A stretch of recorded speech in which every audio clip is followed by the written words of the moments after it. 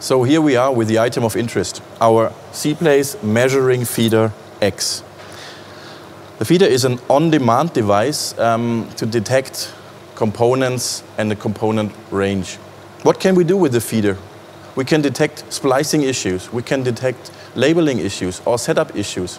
And last but not least, of course, we can detect customer deviations if you have, for instance, fake component. What is the range of it?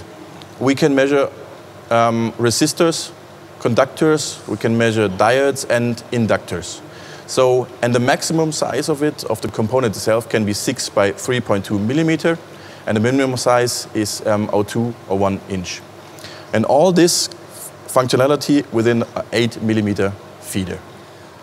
So now we are here on the C-Place Pro Desk to program or specify the component itself.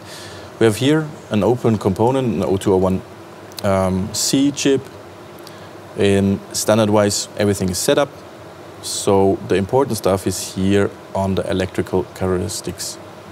So you can see, at first you have to define the component type, and if we open the drop-down, you see the range, resistors as described, standard, capacitor, polarized capacitor, inductor, diode, and that's it.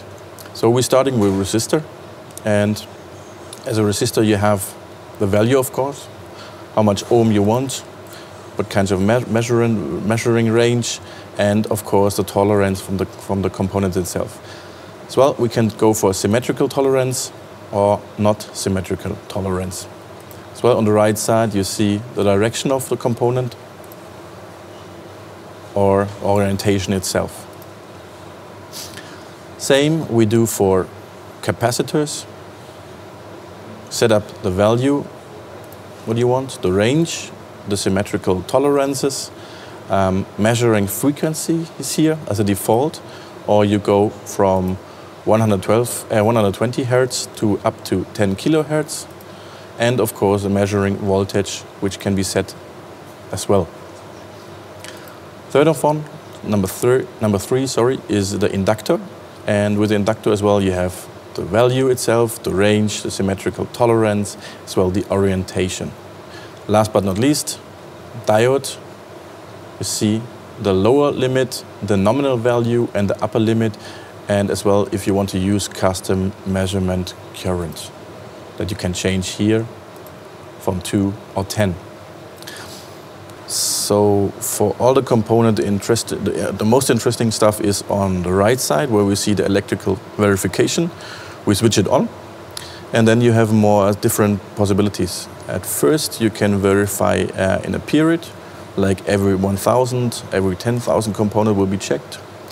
Second, you can verify in a sequence, like this example here, 10, 100, 1,000 or 10,000.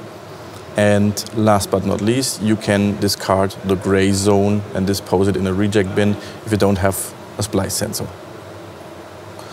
So that's it from the C-Place Pro part. So what do you get in the end with the C-Place measuring feeder X? You get no wrong component on the line because we can measure every component within its range. You have no operator issues because we can detect splicing errors, labeling errors, setup errors. You have always the right reel after splicing if you have a splice detector. And all this leads to less rework, and this feeder is available on every C-Place machine and on every head.